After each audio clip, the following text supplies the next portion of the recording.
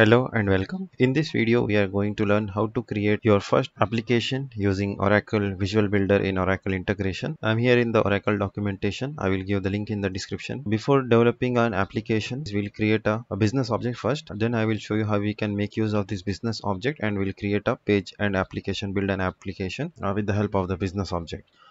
I'm here in Oracle integration. As of now, I don't have any applications created. For that, what we can do is click on this new application. We can provide the name, employee, details, app, description if any we can give. If we want to change the template, we can click on this and select the template from here. There is a Visual Builder cookbook for this. We'll discuss what this cookbook is all about. And there is this SAS extension, which is based on this R13 Lite theme. Suppose if you are developing an application which you want to embed in Oracle SAS application, then we can make use of theme so that the feel and look of the page will be in sync with Oracle SAS application. So as of now, we'll keep this empty and click on select. Click on this finish. You can see the bunch of details on your welcome screen, how you can connect to data using service connections, create an app like mobile apps, getting started, few things. If we hover over these icons, if you see, this first is a mobile application, second is a web application, services, there are business objects, components. From this you can install this Oracle Jet components from here. I will learn all those things going forward. There is this processes, there is a source view for this application. We'll learn all about this later. Click on this business object. In order to create a business object, click on this plus business object. Give the name. I'm giving the name as employee database. Click on create. Go to fields. Click on this plus button and add the fields. First, I'm creating a field as name of the employee. Create field. Click on the plus button. Give the field as date of birth, and this should be of type date. Click on create field. Click on plus field. Here we have to give the employee ID. It is of type number. Click on create.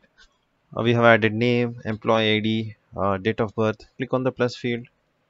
Here we'll put the salary, and this should be of type number. Click on create field. We can go to data and check the fields what we have added. We have added the date of birth, we have added employee ID, we have added ID and the name. In order to add details of few of the employees, what you can do is click on this row button. First it is asking for the date of birth. Let me give the date of birth as today, September 1st 2021. This is just a sample data. Employee ID I'm giving as 101. Name is Raj. Salary is $200. Click on add row. I'm adding one more employee over here with date of birth as 1st October. Employee ID 102. Name Abid. Salary as 300. Add row. Suppose if you want to add one more field over here, we can go to this fields, click on plus, create field and give as manager ID. We can give, click on create field, go to data, go over here, click on this edit symbol, and we are giving a Raj. Manager of Raj is Raj himself. Click on save, and manager of Abid is Raj. So I'm giving Raj employee ID. Click on save. We are done with our data object creation. In our next video, we will learn how we can build our application consuming this business object and create the forms, like creating a new record, deleting a record from this business object, viewing all the records in this business object as a web app. All those stuffs we'll learn.